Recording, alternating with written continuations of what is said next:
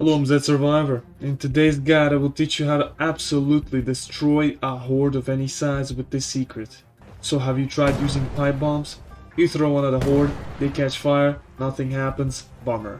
You might even try other things like motion sensors or timers, but nothing worked. They just catch fire and you have to wait for them to die. Well, time to explain. I did some basic math, and if a zombie has 100 health, pipe bombs deal around 17. Which means you will need 6 of them to kill a zombie. This radius that the pipe bomb deals is huge. Damage drops off only at the end of the circle, but most of it pretty much deals regular to every single zombie in that area. Which means, if you plant 6 of them using a remote controller and activate them at the same time, you will absolutely annihilate any zombie in there. Now, I'm using a controlled environment here. I spawned zombies on top of those 6 pipe bombs.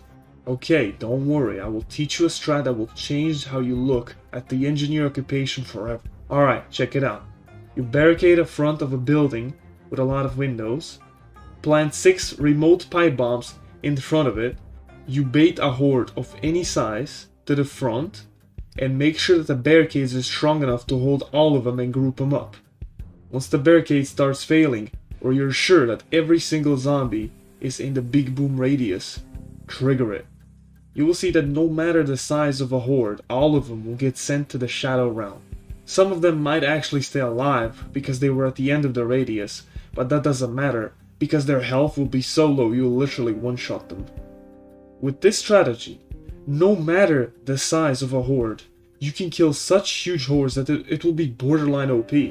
These are the materials you will need for the 6 remote pipe bombs. You can turn any ammo into gunpowder, I prefer 9mm, and just follow the instructions. You will also need the electronic magazines for the triggers and the remote controllers.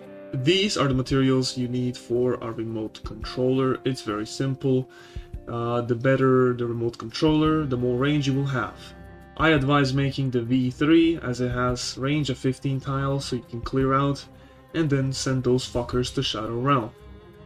Now once you crafted them, you can place them down and whatever is inside that radius, bye bye. Now the bad news. This doesn't work in multiplayer. Yep. How, you may ask? Well, the remote bombs cannot be triggered in multiplayer because Indie Stone. Now some other notes. Don't get caught in the blast or you will also be instantly sent to the Shadow Realm with the rest of them.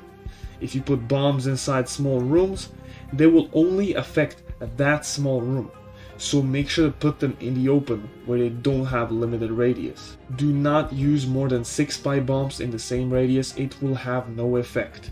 Instead, make another pile of 6 pipe bombs to have 2 radiuses if needed. If you have no idea how to make pipe bombs or remote controllers, I highly advise you to check out my Engineer Traps guide. I will provide a link in the description. Now it's time for the tip of the video. If you right click on a fire and you have either water or an extinguisher, you can extinguish the fire. This won't help if the fire is already big though. Hope you learned something new. Remember the magical number 6 and I will see you all in my next video.